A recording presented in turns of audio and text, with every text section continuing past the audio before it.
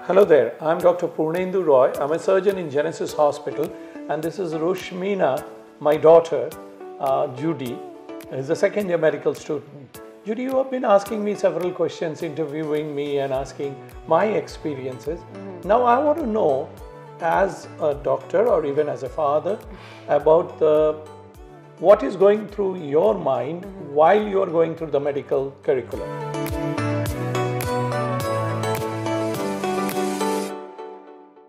During these years which you have been in the medical school, whatever you have finished in 2 years, what is one thing which you found very interesting, you liked? That's a good thing about the medical curriculum. Okay, so one thing I really enjoy is that we get to meet people and patients from a very early point. So I really enjoy our clinical sessions because we get to pretend to be doctors. We wear our coats, we wear our stethoscopes, and then we ask them what's bothering you, how can we help.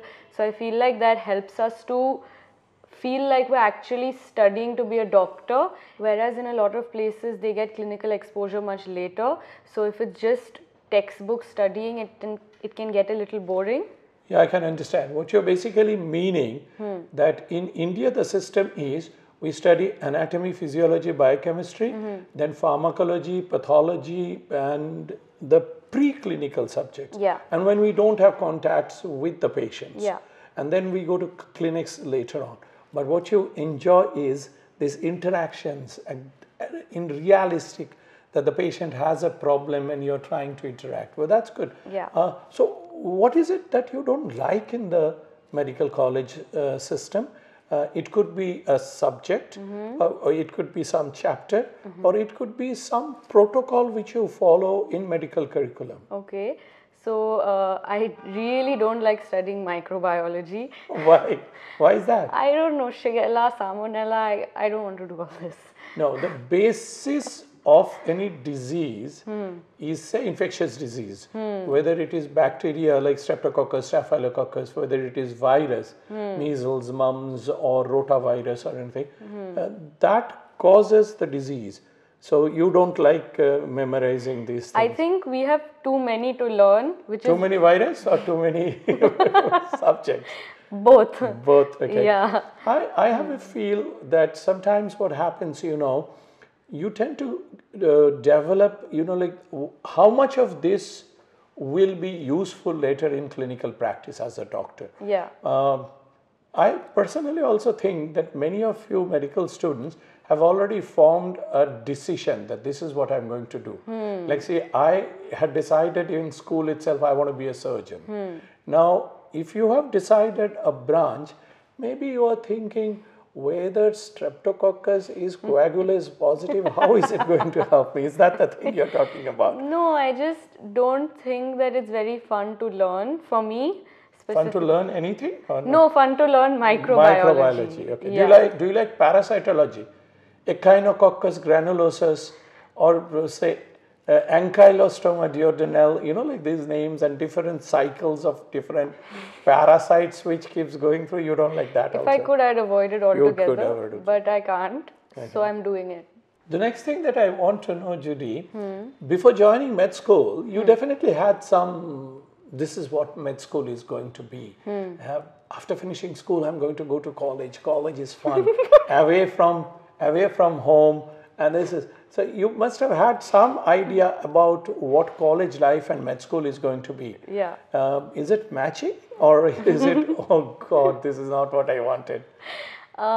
See, I definitely went in thinking that it would be hard and I would need to study a lot, but I didn't realize I would have to study this much.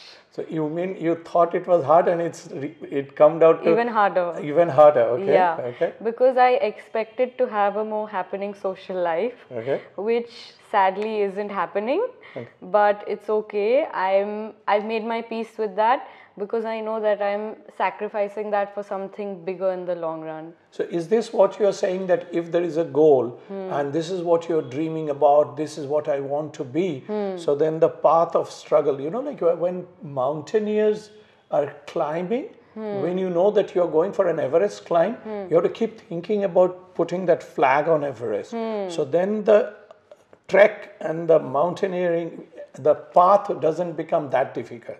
Is that what you're doing? I don't know about that. What I try to do is look at more short-term goals. So I try and like plan, okay, this I must pass second year, then I must pass third year. Yeah. Okay. I'm trying to just go each day at a time. So I try and motivate myself through the day so that I can continue doing it. And do you think that one should decide early enough that I want to become cardiologist, I want to do something with the heart, or I want to become a psychiatrist? Should it be early enough so that you have created a focus, or should it be go through the different phases, go through the actual experience, and then take a decision? Have you decided what you want to do? I mean, I have an inclination. Inclination, okay. Yeah, but I guess it depends on the person. A lot of people are drawn to a certain field from a very young age. So if they know that this is definitely what I want to do, maybe they can't help but feel connected to it. But for a lot of people, they have an idea, but when they actually in that field, when they're rotating in their internship, they realize that it's not what they expected or even want. So then they change their mind. No, you basically dodged the question because I wanted to know which is a better idea. The reason I'm asking you, Judy, is this. I had something bothering me during my preclinical and clinical years because I wanted to become a surgeon. I went and asked my professor, how do I know whether I'll become a good surgeon or not? Imagine, suppose if you decide you want to become a professional singer. Now you practice singing, you do rewards, hours and hours. You spend 8-10 years and then you realize you're not able to become a very successful singer. Then you've already spent 10 years. So it's like, take it in anything. So if you want to play tennis, you might not become Roger Federer or Rafael Nadal. If you want to play football, there are so many children. I love football, I want to become a footballer. How is it that if you have an inclination now, have you ever thought of it, how to know whether I will become good in this line? Yeah, you can ask people if you think that you have the qualities that you might need for that inclination, or that brings us to a good point. So what are the qualities that are required to become a good doctor? Empathy. Empathy, okay. Feeling, next. Honesty. Honesty in terms of? In terms of your work, you have to be... that's for everything. Yeah, that's for everything. Dedication to service and... forgetting everything else in life? Partly. For a while. Okay. Do you know what are the qualities that are required? There is a saying, good qualities required to become a good surgeon. Have you heard of it? No. No, okay. Eyes of an eagle. Okay. You have to have sharp vision. Heart of a lion. You should be bold. You should not be scared about anything, trauma, injuries and everything. And hands of a lady.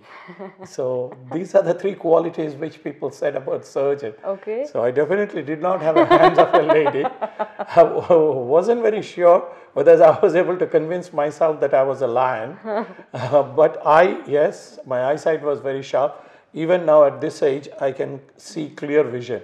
So with only my eyes, I decided I want to be a surgeon. And if you have decided what you want to do, should you pursue that? There is a term I remember which I used to feel very strongly. It's Mother Teresa's quotation. Yeah. Become monomaniac with a mission. Right. Monomaniac with a mission. Got it. You got it? So, what's your line that you want to do? You thought about it? I'm interested in psychiatry. Okay, that's very good. Actually, mental illness is taken such huge proportion all over the world, even in children and school-going children. Yeah, because I've always wanted to be in the healthcare field, but also I wanted to bring in mental health somewhere. So if not medicine, maybe I would have done psychology. I was quite confused, as you very well know. But yeah, I mean, eventually I will be there someday, somehow. So then it's not very difficult. When I say what are the qualities, if you can ask your friends, are you good in sorting out conflicts between people?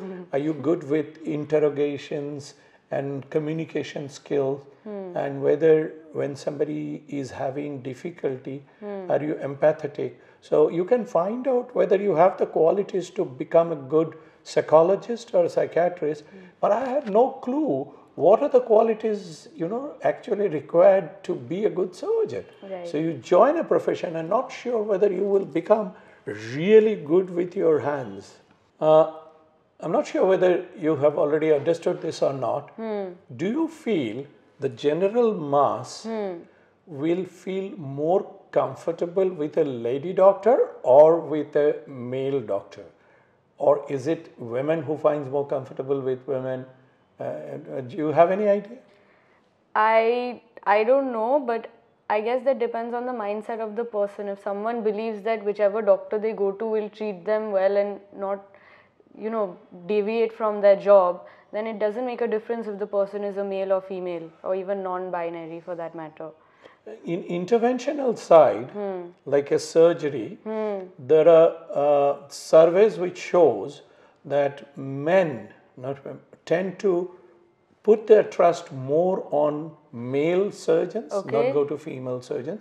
But surprisingly, for gynecology and obstetrics, women would like to put their trust on a lady gynecologist. Usually, this is not the rule.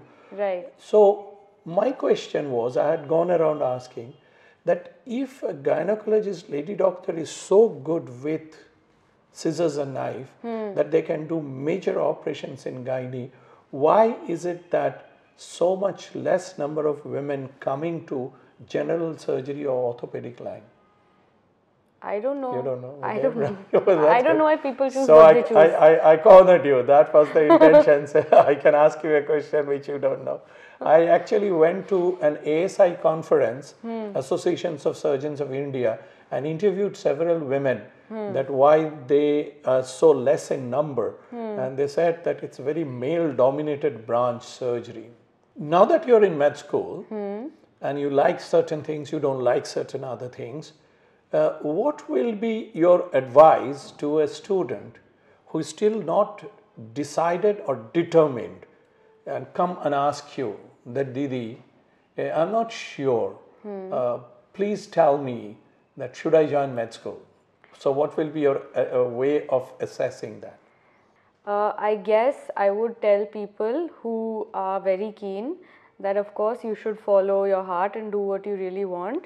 However, you should keep in mind that it's going to be a really long journey and it can get a little testing at times. It can test you. You might feel like, when does this end? When do I get to rest? When do I get to have fun like other people?